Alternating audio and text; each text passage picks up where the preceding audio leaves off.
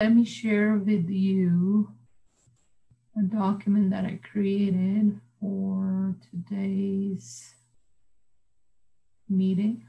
So basically, this is your assignment prompt for the ethical proposal essay, but it looks different, yes, because what I did is I threw in my definitions and stuff that I want to discuss with you right within the prompt. I want to first start with the definition of what is an ethical issue, or how do we write about ethical issues. Ethics are based on moral principles. These principles guide one in deciding right from wrong, usually in terms of rights, responsibility, societal welfare, and fairness. Ethical questions and issues deal with finding an accurate and reliable solution to what might be right or wrong, or what might be harmful or useful. Ethics impose a reasonable obligation to refrain from harming or misleading anyone. Okay, we do not mislead anyone, and our goal is to provide a solution that will benefit everyone. Ethics should not be based on emotions, religious, or societal factors. Neither should ethics be about just following laws, although most laws are based on ethical reasoning, or doing what the society considers right. Okay, so it's not that majority thinks this is right. No, it is about what is ethically correct. Okay, majority of people might be following the lead just because they want to fit in the norm. But no, I want to really discuss, I want to really understand the topic. And I really, really want to go into that depth underneath this issue.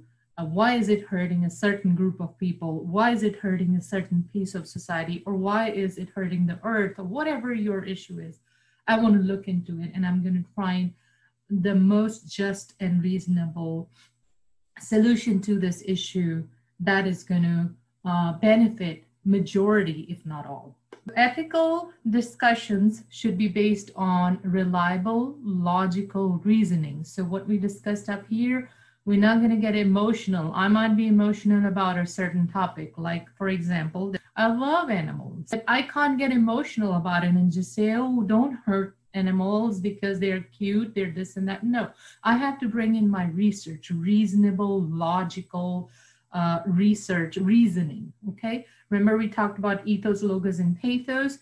Always, always, always base your argument in logic, in logos. Okay, ethos and pathos will follow. Okay, ethos will follow when you do your research and you bring in those reliable resources. Educate yourself about the issue. Read multiple sources. Read what the opposition has to say about the issue. That's one of the best way to educate yourself. If you really want to understand an issue, go read the opposition. Okay, go see what the opposition has to say about the issue. The idea is to understand the issue. Idea is to really know what the problem is. Okay, also read opposition to negate and concede, to refute and add concession to our argumentation, because discussing opposition, refuting opposition, and conceding actually makes your argument stronger. Okay, but don't do it carefully. Don't let opposition overpower your argument, and don't let opposition overrule your argument. That's don't let it take over your point. That is, use updated and timely information. That is very important.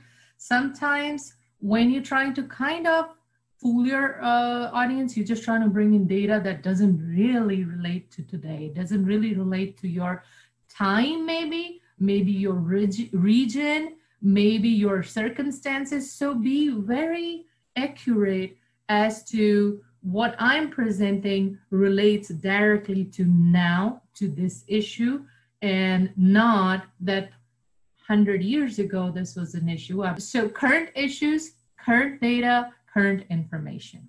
Okay. In addition to presenting a most just solution to an issue, a writer has the obligation to be honest, provide the most just, most on information you can, tell the truth. Incorrect information can mislead your audience and direct them into making the wrong decision. Dishonesty is harmful. Do not fix irregularities so everything looks good. Irregularities in what? In the data you've collected, in the sources you've gathered. Don't try to fix those. Present the truth as is, okay? Do not present only the data that supports your ideas, okay? Take into consideration both sides. Do not invent data completely. Provide unbiased information. Make sure your source provides complete and unbiased information. Be on the lookout for slanted, biased, politically distorted work. Similarly, when you present the gathered data and information in your piece, present the complete and unbiased information. As a writer, your goal should be to provide the most accurate facts coming from reliable sources. So look if your author is an expert in the field, is knowledgeable of what they're talking about. So look for all those details. Present accurate and up-to-date information. Present a fair argument. Offer a balanced, reasoned argument, not selected or slanted. You are providing a solution here. So you are going to try to figure out how this, something that is hurting the society, that is hurting the world, how can we resolve this? That's why it's a proposal argument. In a proposal argument, you have to propose a solution to the given issue. Do not plagiarize, do not cheat, do not copy. So the essay assignment, it says that you're writing an op-ed. So what is an op-ed? Op-ed is written expression of an individual's or group's view on an issue of public interest. Generally, op-eds bring current, local, national, or world events into viewpoint. Current, the keyword is current, okay? We cannot talk about what was happening 80 years ago, what was happening 50 years ago. We got to focus on our current events. I commonly offer a recommendation or solution to controversy or problem, okay? So basically, it is something that is current and it affects the local, national, or world events. It discusses an issue and it recommends a solution to the controversy or the problem. An op-ed usually calls for an action on a neglected subject, or an op-ed is usually a new or unexpected slant on a current issue. These are the topics I recommended, or these are the ideas I recommended. This is what you're not supposed to do. The length, now count, anywhere from 1,300 to 1,600 words. Can you go under that? No, absolutely not. Points will be deducted. Can you go over that? Definitely you can, but not by a whole 1,000 words. Or if you're a bit over, like you got 300 more words, that's okay. Okay, so try to stay within the set boundaries. Everything else we've learned so far is still going to apply. Add attribution tags, add parenthetical citations. If you use APA style, don't just add a cover page and call it APA style. No, then everything has to be in APA style, your in-text citations and your reference list. And if you're doing MLA, same thing, you're going to use MLA for everything, for your title block to your in-text citation and your works cited page, okay? You are required to use 4 sources for this paper, and most of you did at least cite 4 sources in your works cited page on the rough draft. Now make sure you use those sources in your paper. Remember, I've discussed about don't just list a source, actually use it in your paper. Format, again, generally an op-ed does not require in-text citations or works cited list, and it is written in a full block format. However, for this assignment, you will include in-text parenthetical citation and attribution tags and provide a works cited or reference list, and you will format your essay in APA or MLA style. Provide a complete URL for each source you use. So this is where it does not remain an OPED anymore. Okay, the length is more than an OPED.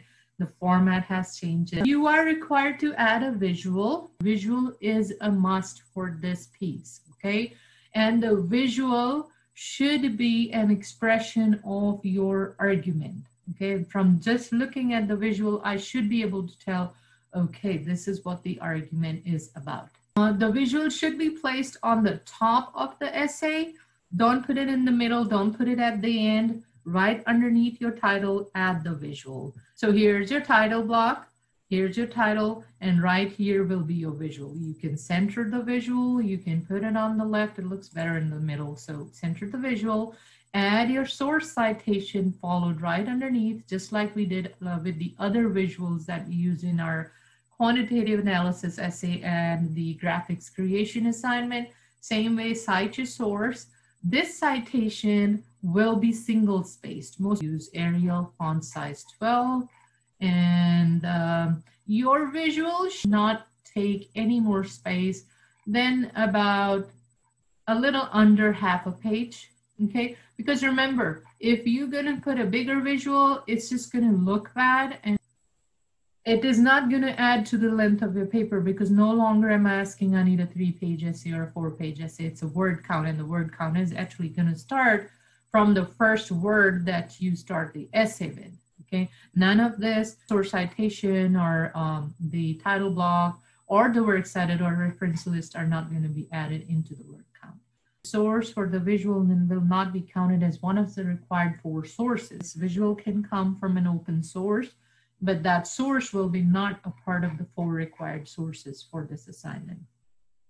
Steps that will help you write a good, strong OPED, and I think I've already went over this. Have a clear controlling thesis statement, support everything with evidence, use counter-argument for refutation and concession, propose a solution to the problem, and this is always a must. Avoid wordiness and fluff, write an honest argument, and support that argument with evidence. We're going to avoid using first and second person speech. We're going to write in third person.